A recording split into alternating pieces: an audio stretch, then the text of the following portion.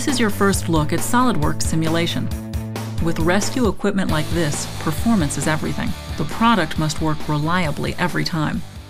SOLIDWORKS contains a powerful set of tools we can use to test out the performance of a design in many different ways. Two key areas that concern most designers are function and strength.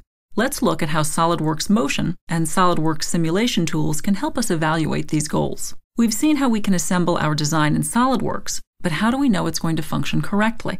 It's invaluable to be able to validate the spreader operation without the need to cut metal or build prototypes, like in the case of this sketch layout concept. With SOLIDWORKS Motion, we can easily test our design during the early stages of development to aid in sizing parts, bearings, motors, and actuators to ensure they meet our design goals. As we go through and refine our design, we can continue to use Motion to validate the function.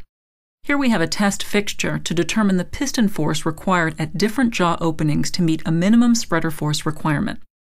In SOLIDWORKS Motion, we need only apply an actuator to drive the piston through its range of movement, the desired spreader force on both blocks, and finally specify that the tips of the jaws and the blocks will contact. An accurate physics engine then calculates the resulting motion, forces, velocities, and accelerations. We can look at a wealth of engineering data such as the bearing loads on the pins, how quickly parts are traveling, and so on. With the built-in plotting tool, we can quickly show the required piston force with respect to the open position. We're even able to check the strength of selected parts in the mechanism over the entire range of motion. This can really help in determining if we need to use SOLIDWORKS Simulation for a more in-depth analysis to ensure that part strengths meet our goals. Let's now focus in more detail on the structural aspects of our design with SOLIDWORKS Simulation. If we're concerned about parts failing, deflecting too much, or reducing weight, this is the tool for the job. Simulation can be used from the part level all the way up to the complete assembly to easily identify if the design will meet our needs. You set up the model just like you would when doing an experiment in the lab. We start by using fixtures to hold a part in place. We make selections just by picking on geometry. It couldn't be simpler. We then apply loads to test if our part is going to fail or deflect too much. Visual feedback on the screen makes it very easy to understand how we've set up our test. The checklist on the right-hand side makes sure that you have everything ready to test out your design's performance. After the simulation has run, you get immediate visual feedback on how the part is trying to deflect, which is great to confirm the test is set up correctly. It's easy to verify the factor of safety, stress, and deflection of the component.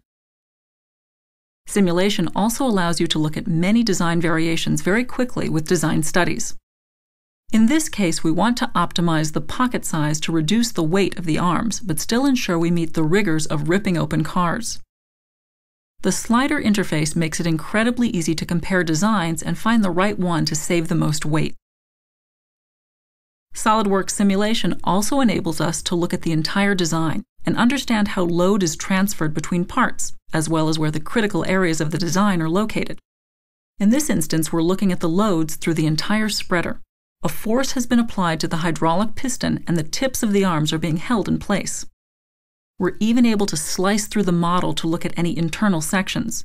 Results update dynamically for immediate feedback. With SOLIDWORKS Simulation, you can even look at vibration, heat, material yield, durability, and many other types of tests.